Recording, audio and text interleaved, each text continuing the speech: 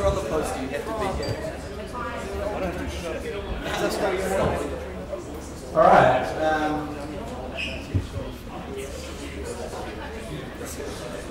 I want to start off saying thanks to Ben for organising this and setting it up, and for Simon for having us here. Plenty of seats on the front. Oh man, Ben actually took the photos and designed our poster as well. So to kick it all off, give a bit of backstory. So me and Eli were co-directors and co-writers, co-producers, did everything. We met doing 48 Hours last year, and along with Matt is over there. And we sort of originally talked about doing a traditional thing, doing a few shorts and that kind of thing. And then I'm not sure if it was my idea or yours. Probably. I think it was yours, but just to go straight into doing a feature. And Eli had the original idea, and we sort of expanded on that a bit. Do you want me to give a basic rundown of the story for those that don't know what it is? So at the time I was living in Wairarapa, and I'd kind of make the commute over the Mcmillan-grant Hill to Wellington to hang out with Jason and make a few videos and that sort of thing. And on the way I was listening to a CD that my mum gave me, and on it is the greatest recorder player in the world. And I thought that was a bit of a kind of good joke, and had a laugh as I was listening to them playing some like 6th century tune or something like that. And kind of our film grew out of that. So basically, Two Idiots and a Tin Whistle was about a musical talent quest set in Porirua. We've got kind of 5 main acts: a piano, a banjo, a guitar, and 2 recorder players. That's right, 2 recorder players. And yeah, basically kind of America's Got Talent, but really budget and terrible. And so yeah, it's a mockumentary film, and filmed in Porirua.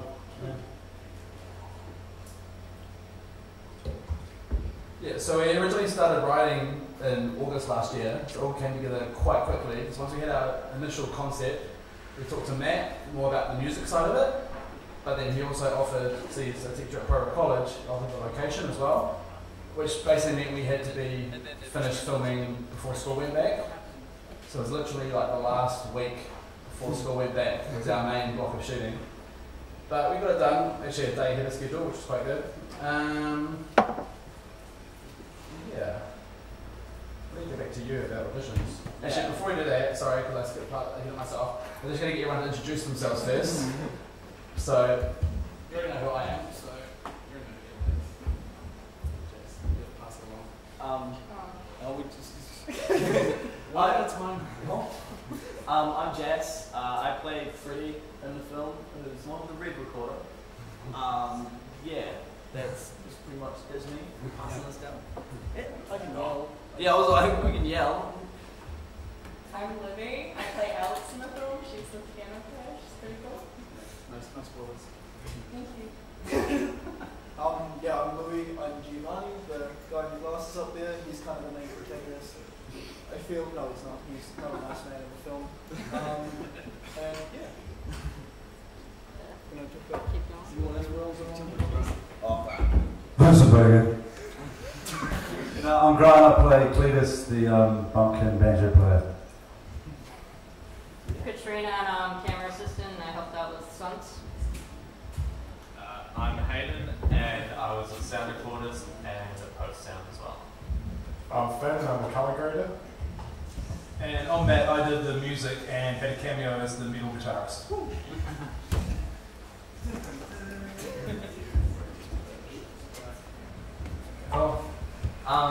So we got the script ready, or at least semi-ready, in terms of we knew our characters and that sort of thing. So next step was auditions. We put up a listing on Star Now, and as you can see, got some really solid acts. I got it from where? I didn't get it from Star Now. Sorry? You were the exception. Yeah, you're the exception. But so put it up on Star Now. We'd never hosted auditions before, and I think between us we'd only ever been to one audition in our lives, so we were probably the most green people in the auditions. And so yeah, had our auditions. I think we pretty much cast everyone that auditioned, but that doesn't mean to say we just kind of filled a role. These guys auditioned for multiple roles, and we kind of found the one that suited their character. And I think maybe one of you guys, Jess or Louis, had a story about your audition being freaking out. Oh, yeah. Yeah, well, I walked in because I auditioned for like one character. I was like, yeah, it's like a real small character. And then before it, I was like, hey, I can maybe play the other one. I remember walking in and freaking out. I'm like, hey, can I audition for a different character? Like, I just had no idea. And they're like, yeah, sure. Like, they were real chill about it, honestly. You probably had I think you had a funny one. I had a scary one, yeah. Yeah, scary one. Yeah, terrified. Oh, So, yeah. So I auditioned for Giovanni and Freddie. We've seen the film quite polar opposites. And I auditioned for Giovanni first, and that seemed to go okay. And then I got about 5 words into Freddie, and you know what, that's fine, you can go. And that was pretty scary at the time, because I was like, oh god, they hated it. But it turns out that we just liked me for Giovanni, which isn't actually a very good thing. But he liked me for that at the time. So, but yeah, at the time it was terrifying. I thought it just done really, really bad. Yeah. Do you want me to show mine? I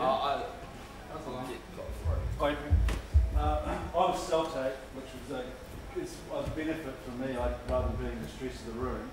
And the lads sent me the army. There's an army character that's sort of like a major, and he was more my age group, because the character Cletus is actually supposed to be sort of 30s, was an yeah. And I thought, well, bugger it, I'll do it. And so I made my self-tape, and it was just a one-taker, and put it together for the lads, and they liked it. So fortunately, and ended up playing a buckwhack. And you did the army guy in rehearsal and scared the shit out of So yeah, we held our auditions, got some really solid acts, but we needed to fill a couple of more roles. So posted on Wellington Actors Facebook group, and that might have been where you That's right. came from, and a couple of others, and then one of our actors mentioned the lead actress in his play, and so I went along to the play, watched the play. Libby was amazing, and asked her to be in the film, and kind of she's great.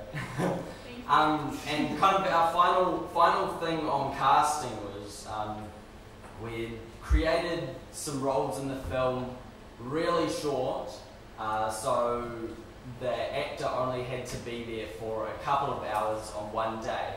And we thought, well, let's try and be ambitious with this. Let's just put out the message to as many, kind of well-known people as we could. So we emailed the Prime Minister, the Mayor of Wharirua, Flood of the Concords, like a bunch of filmmakers, actors, musicians, basically anyone we could, even an All Black, I think, at one point.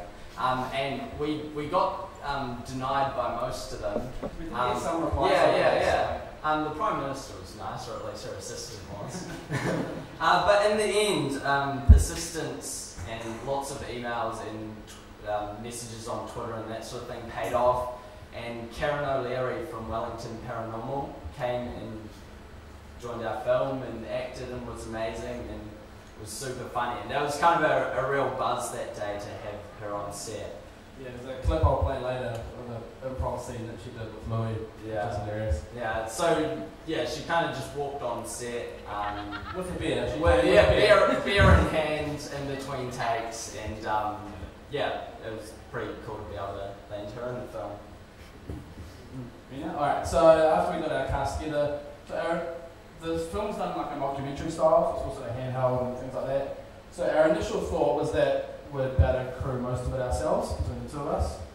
Do like a Bob Rodriguez, El Mariachi style kind of thing, but the more we thought about it, the more we realised that was probably a bit too ambitious. So we went to start now again, to get some more people, and that was only mid-December, and we were starting to shoot mid-January. So it was pretty short notice. We've got a bunch of people from like film school and a few others that came on board, and everyone just got right into it and gave it 110%, which was really good. And yeah, it was quite interesting. I had people that we hired for one thing, like Katrina, for example, just came on as a camera assistant, and then she had a stunt background and helped with a few scenes and little things like that. And our two boys over there signed on just to do sound, and then yeah, Finn was only on set for one day as a sound recording, so he's now doing our colour grading, so yeah, roped it. pretty much, yeah. And yeah, it all worked out pretty well. So this being our first film, we didn't apply for any funding or anything like that. It was all coming out of our own pockets, so just money we'd saved up. So all of our roles were unpaid, but we kind of made sure to have catering, because there's nothing worse than being on set with a rumbly tummy. And the catering ended up pretty good for the most part. A couple of mishaps with dietary issues, but no, we managed to get someone on. It was pretty good. And aside from that, like food was a big expense, equipment hire and rental, and buying a couple of things, and then petrol vouchers for the people who drove, because most of our actors lived in Wellington and kind of commuting to Porirua each day, so we carpooled pretty hard and saved the environment a little bit and some cash. And other than that, we also paid for a location outside of the school, and other than that, just a few props and that sort of thing. But the school was super handy in terms of just lights and props and musical instruments and that sort of thing. So yeah. Yeah, so Simple was a mockumentary style. The main reason we went for that was plays actually were handheld, so it was a really quick turnaround. The whole movie was shot in a total of 10 days. It was one weekend shoot, and we came back a week later and did 8 days. And then it also gave us that sort of freedom where it doesn't matter if you screw things up a little bit, like stuff goes out of focus or you get a boom in shot and that kind of thing, it all just plays into the style. So it just helped us just shoot really quickly, and yeah. But it's quite funny, you've got to the point where you'd be thinking about how to do a scene, and in your head you want to do it nice and sort of stylized and make it look really cool, but it doesn't play into the mockumentary thing. So now it's on the bucket list for the next movie. Pre-production. Jason wrote 2 words here: soul destroying. Because at the same time, like before the film had begun, we're kind of working on pre-production, doing kind of shot lists, scheduling which scenes are where, and I've got a whole list here. But basically we're doing that, also working our full-time jobs, and kind of, you know, doing a shot list in your weekends isn't the best way to have fun. The shot list alone took an entire day. Yeah, it was a fun time. Yeah, it was long, but having said that, it was, all of it was pretty handy to have. We didn't look at the shot list a ton while we were filming, but just kind of having gone through it and imagining how you want the shots to be gets your thinking off the paper, off the script, and kind of into the visual. So we started doing storyboards, but I think we got like 3 scenes in and just ran out of time. Yeah, it was a pretty tight time. Yeah. Yeah, so then into production. It was the first sort of big thing like this that I've really worked on. I've worked on a short film as a camera assistant before, but from stories I've heard and hear about movies, I think our shoot went pretty smoothly. There's no major issues. We only had one day where we had an actor who wasn't available and it was supposed to be, but that was pretty easy to rearrange. Our biggest issue was when we did our shot list and stuff like that, it gave us an estimate of how long each scene would take to shoot. But we ended up being heavily overestimating what we'd done, so everything was just finishing a lot earlier. So it became a case of trying to figure out who we had on set and what scenes we could bring forward, and basically ended up with us, I think, finishing like a day and a half ahead of schedule. But being the downside being that we're in Porirua, so a lot of people weren't that close, and we were already on set when we were like to do. shout out to Jack Spring and Diffie Cards. That was, I've never seen such a competitive game of last card before. Yeah. It got pretty heated, but it was good fun. And yeah, then we were just really lucky as well. Like, everyone got along really well. There's no people that sort of didn't fit in with the group, and yeah, everyone's keen to work together again. And yeah. And then onto post-production, which is Soul Destroyer number 2, and only number 2 on the list because you'd already kind of made the film and you could see it coming together and you'd already had a bit of fun, whereas the pre-production was kind of like, oh, what are we doing this for? But so we pulled out our best takes from the camera reports and had a bit of a review, transferred them to some SSD drives. That alone took 2 days. And just in terms of equipment, for some reason there was this massive SSD shortage around New Zealand at the time. So Jason had like these 4 solid state drives plugged into his laptop, and he couldn't even plug the power cord in at the same time. So there's this real kind of jiggly sort of didn't look too professional, but hopefully Eventually got some bigger ones. Yeah, still. Yeah, work on that in the future. In terms of the mockumentary, again, helps so much in terms of if we were doing kind of full, all these various camera angles and that sort of thing, it could have been much trickier to match up, whereas mockumentary, quite a few of them were 1 or 2 shot kind of takes. Although there was like a couple of continuity things, but we got around them. Probably the hardest thing was matching the acts' performances to Matt's music, which he'd recorded. So we had music on set, like playing through a speaker, but then it was like sort of you generated it in the computer and you re-recorded it afterwards. So it sounded more natural, and you did that to line up. It was a bit tough. Yeah, but we got there in the end. I think there was like a few messages sent back and forth, and one final Sunday we just kind of busted it out and got it done. But massive credit to our acts, because pretty much like almost none of them had played their instruments before, and you know, these two managed to even play some songs on the recorder, which will no doubt be good to add to their acting CV, because I bet there's a few Hollywood productions out there looking for recorder players. Top of the list. Yeah, exactly. So before I say my next bit, I know Matt, you said you had a bit of stuff prepared about music. Did you want to say a bit about that? Yeah, I was just going to say that final push there to get things finished, it was a bit of a challenge, being that I was at my place and Jason and Eli were at Jason's place, and sort of there was a lot of back and forth, and okay, so that needs fixing, okay, sweet, I've got that. No, that wasn't the bit we meant. And so then we just need to be in the same room for this, and yeah, and then I realised Jason lived about 10 minutes from me, and he was like, why didn't we just do this the whole time? Yeah. But yeah, it was a hell of a lot of fun writing all the music, and I put things out there to the Wellington musicians group on Facebook and go, does anyone have a banjo I can borrow for the set? This is a prop. And then I went, well, I'm a guitarist, I'm a bassist.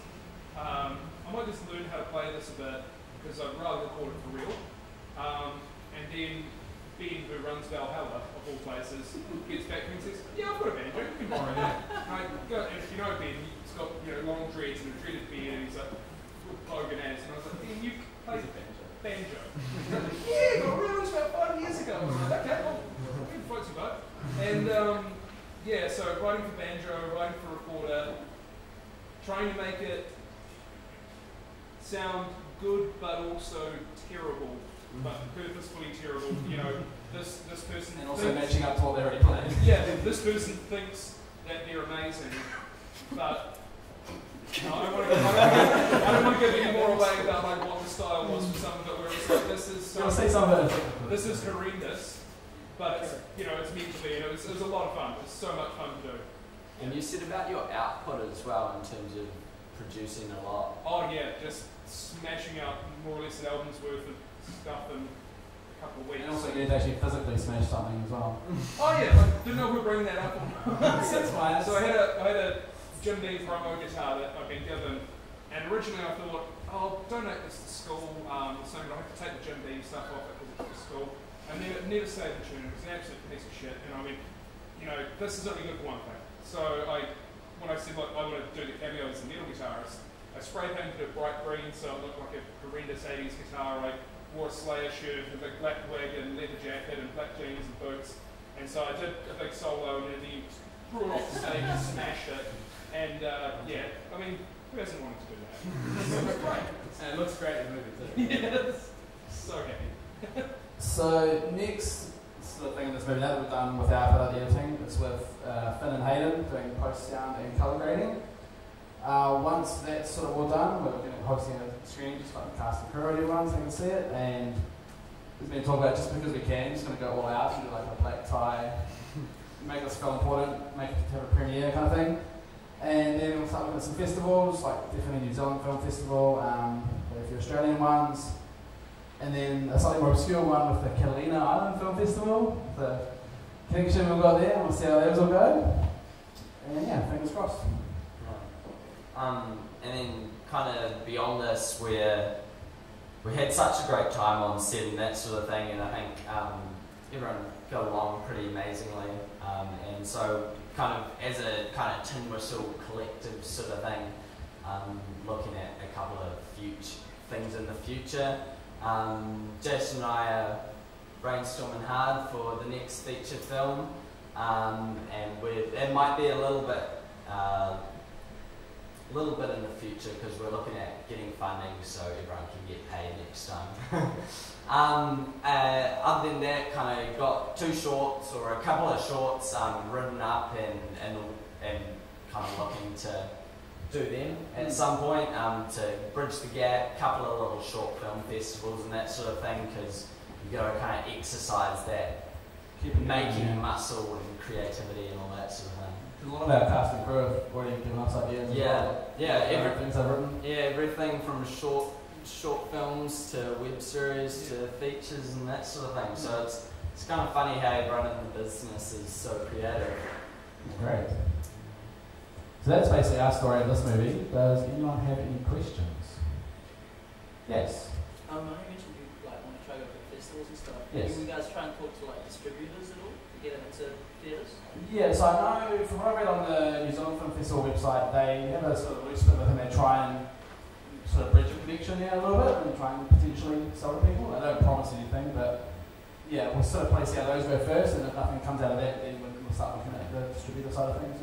Yeah, pre-production I was kind of Googling how do you get Netflix and Amazon. Yeah, all that sort of thing. So kind of looked at those avenues, but kind of hit the festivals first and then look into it.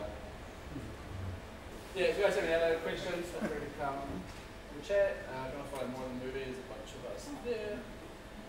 Shout out. Yeah. What was the writing process like? You guys both do it? Yeah, so like I said before, originally the concept was Eli's.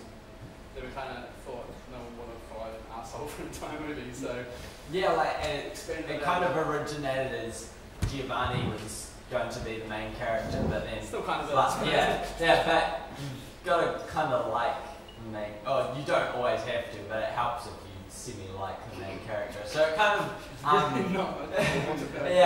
it developed a bit, and then basically the writing process was just a couple of weekends, basically locking ourselves in each other's places and just kind of first on paper, I think we had 10 just yellow line paper pages full of basically the plot and our characters and that sort of thing.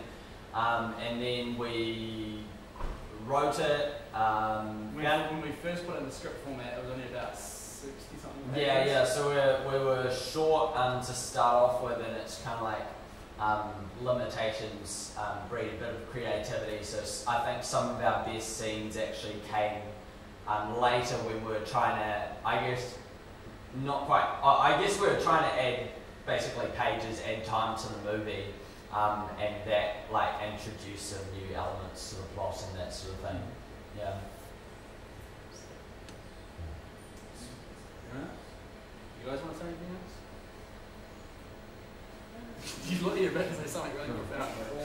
say something. Say it.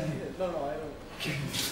I'm putting you on the spot now. Oh, with the writing process, I mean, these guys obviously had a really good idea of what they were, bringing to us when we started on day one of filming. But in saying that, they were definitely very open-minded with everyone on set. Not just the actors. Like, I think I should do this with my character, because we definitely developed our characters a lot on set. But anyone who was there would have an idea, even if it wasn't always done, because still the writers and directors, they definitely took on board everything. I mean, it wasn't a closed shot. This is what we've written. Yeah. This is what it's going to be. It's like, this is what we want to happen. But if there's something that you think's going to be Fits the character more. fits it, or if you look at the script and then watch the movie, they're not going to be the exact Yeah, same all the way through. essentially. There were a lot of changes, especially individual characters. But yeah, definitely help, because you build who you want to be, or like what your character is, and with them they like work with you with everything, and I think that helped a lot with. I guess that's where some of our best character moments came from. It's stuff that you guys suggested. It's new characters altogether.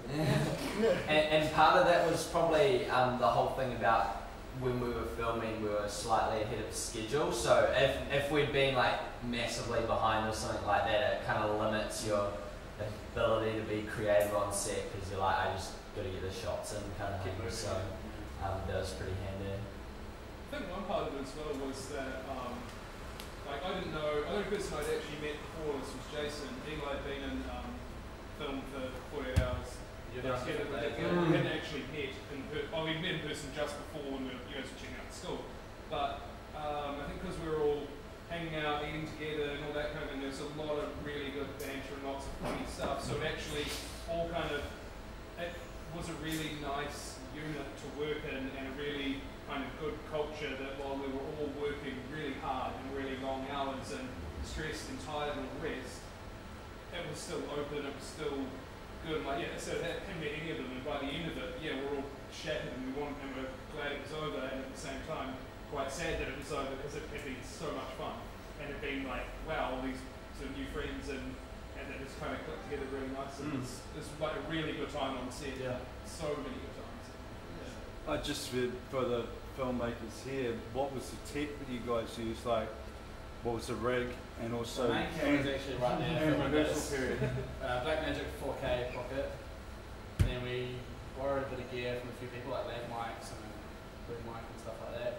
Rented a little The lav mics cost you the most in budget, eh? That was our one rental thing. We got lent 2 lav mics, but then we needed, there was a few scenes where quite a few people, so we rented 3 or 4? I think. So we rented 3. Yeah, 3, yeah. And they weren't cheap, but it was definitely helped. And rehearsal period? I might ask you, because that's probably something you would like to know. It's good. Rehearsals November through to December kind of thing. Pretty much, and everyone was pretty busy over Christmas and New Year's. It was really good doing that, because our filming was kept down real low when we were actually filming, but beforehand I think we had I think it was 3 weeks. I only attended 1, but I actually had a single rehearsal week. Everyone was there. So. Yeah, basically where they because we got the scripts real early, and then they had these 5 hours on a Saturday or Sunday where they went through different scenes to see how it played through, and that definitely helped, because we all met each other. We figured out what they wanted from our characters and things like that, and so when we all got on set, we automatically had an idea of what was going on. We had to move to the set and everything like that. The blocking changed a bit. Yeah.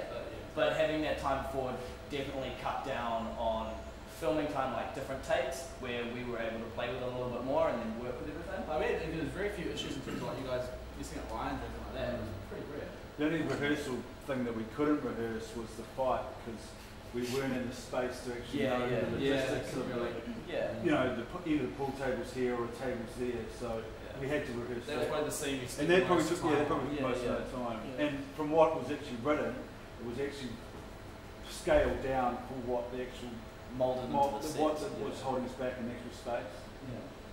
Yeah, I think rehearsals are definitely a big key to keeping it moving. Set your own lines. Almost like treating it like a stage show type thing. We'll go through the whole script.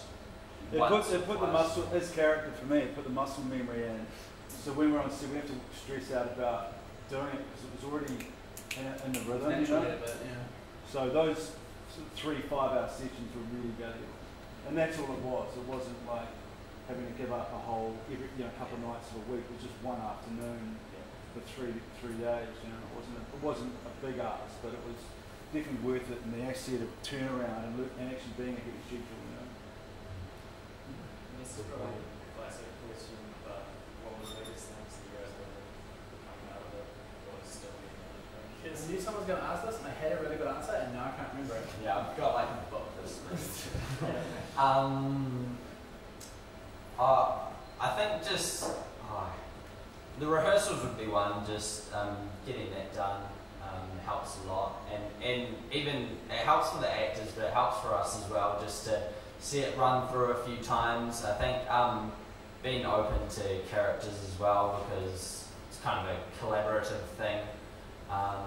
So you kind of discover a new side to the character and that sort of thing when they try things. Like the script changed, like we got the second or third draft, and then it changed by the time we were actually shooting.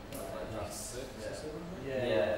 I think a big thing I learned was just like everything about sound. I remember one day, it wasn't when you were there, someone else was there. We got to the school and there was this digger with this big jackhammer on it right outside where we were filming. Yeah. And it was, like the first day we were filming at the school, and kind of my heart just sunk. But then our scenes that day weren't too bad in terms of sound. You couldn't hear it too much, and remarkably the digger with the big jackhammer never returned. We're smashing down a couple of old classrooms at school over summer, and I thought, it should be done by the time we're doing that. It's a week before school goes back. Surely they'll get it done. And then literally first day of filming. Oh, that's cool. Yeah. Right, but stop though. So I'd say the biggest thing for me was just how much truth there is in the saying about how it's all about the people you surround yourself with in this kind of work. It just brings the quality of the project up so much.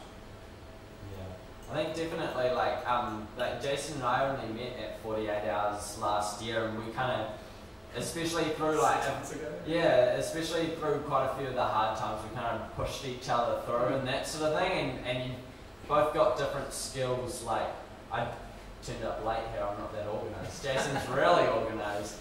And all that sort of thing, so you kind of like balance each other out, and just having other people as well, you can get excited about projects and that sort of thing with helps and talk things through, and yeah, like just having a great casting crew, just it's like huge. That was the one. One of the things I found weird coming in to meet these guys is that they found it hilarious when we were rehearsing, which was like really encouraging, but you're like, are you guys nuts? Because I mean, it just Jace particularly, like, he just fucking loses lunch over scenes, and I don't know. It was just when you're like hungover or drunk, acting hungover or drunk in some scenes. Yeah, but it's camera operator just losing our shit completely. I had to walk out of the hall. I was just like, this is too funny. I can't deal with this. Well, I think you should say something too. I got cast for it, and I had my tooth. I had a full mouth of teeth, and then I had subsequently had a tooth infection. Had the tooth out, and I was like, guys, because I was a couple of days before they took it out, and they told me, so put a piece of duct tape over, which is that picture up there. Yeah. And I said, this is probably going to work, being a bumpkin banjo player, and they were like, yeah, no, they work. So I got my new tooth on Friday. So so I didn't go full Christian Bale. I just synchronicity, Yeah. We sort of assumed Sammy got the role because of the missing tooth.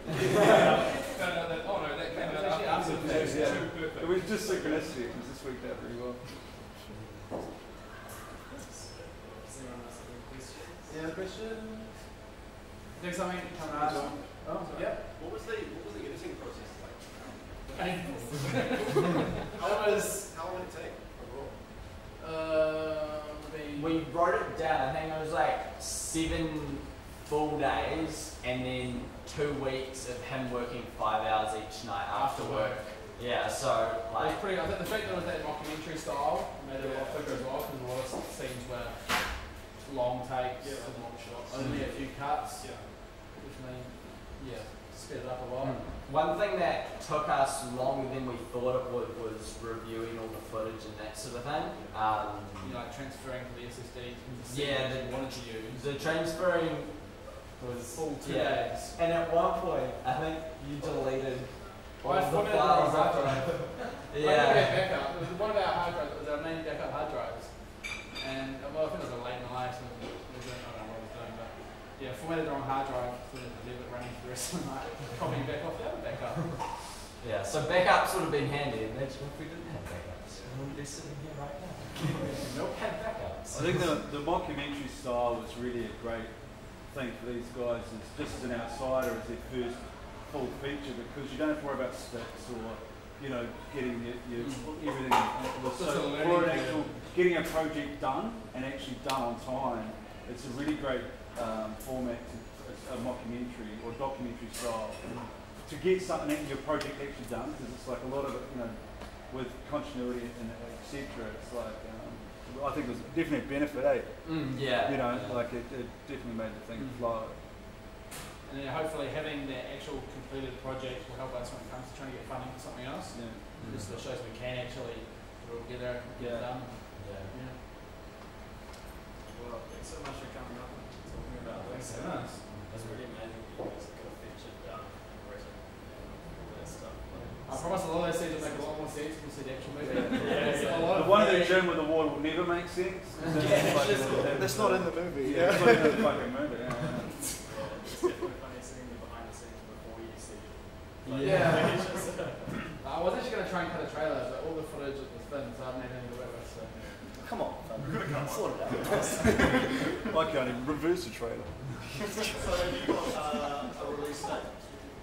Not a release date. Our only real date we're working towards at the moment is the cut-off date to submit to New Zealand Film Festival, which is 24th of April, I think it is. That's our only real date at the moment. All the other festivals are a bit later on. So when you are submitting to that cut-off date, Yeah. are you going to have? Is that when you're going to have a showing, or is that when there's going to be? Well, we'll do a private screening for cast and crew and stuff, but all festivals, the rules around it, that you can't have had a public screening anywhere yet, and stuff like that. So we'll wait and see how they go first. Would you like to say about the potential school idea? Yeah, that is. We've had an idea of taking it to all the schools in the lower North Island and having it as a fundraiser for the schools. So they take $8, we take $2. If they've got 500 students or 500 parents and groups and family members that come, they're going to make $2K from it. We're going to make $1,000, or you want maths on that. But it's going to actually put it to the grassroots but also give the lads the wage back of their investment. But it's basically like taking it on tour, really. I've already talked to the education board. They've given us the contacts, and I used to tour school theatre, so it's actually a really practical way to do it. And giving them the carrot of saying, hey, you can make money from a night that they're going to have, then they're going to make a couple of grand, which we would like to. My idea for the lads was is that the money goes to them getting their own camera lights set up to make their own films at the school. We turn up as a couple of the actors, and either of the lads turn up, tell them how we did it. So it actually puts it in reality for these people, and Ikahuna, Napier, but there's so many places and it's a great way to fundraise as well for the school. So it's a win-win for everybody. But if you actually think about doing 3 or 4 nights a week, making $4 grand a week for us, so that's actually a good turnover thing as well. So that was just a way to actually turn it into an industry, to actually invest back into Tin Whistle. And if anyone's interested in doing anything like that, so I put my teacher hat on and go as a music teacher and at Poirier College, and so there's actually money now from the Ministry of Education to get creatives into schools. Yeah. So to actually fund things and go, let's get people in, actors and directors and that kind of thing, to work with kids and that. And you can find on the website or hit me up on Facebook and ask me about it. So if you're looking for money to get paid to go and teach them stuff,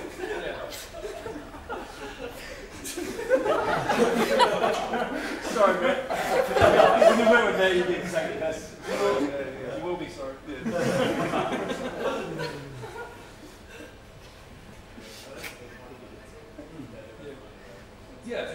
For people to actually get paid for what they're doing, because we all know that's hard enough to do in this industry, and get some work And you can do it as you can apply yourself or jointly apply with the school, and yeah, and there's plenty of schools that are really, keen for that to happen.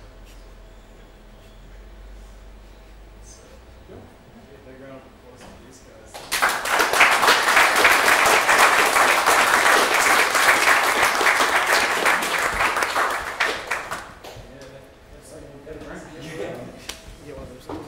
Just one thing I wanted to note is I'm fine doing things like this at circus, but also if anyone needs a rehearsal space or a writing space or anything like that, we don't use the venue during the daytime. So if you do need a space for practicing or rehearsing or even shooting, just click us an email, we've got a circus bar and we can sort out if you guys use the space. Big thank you, you guys.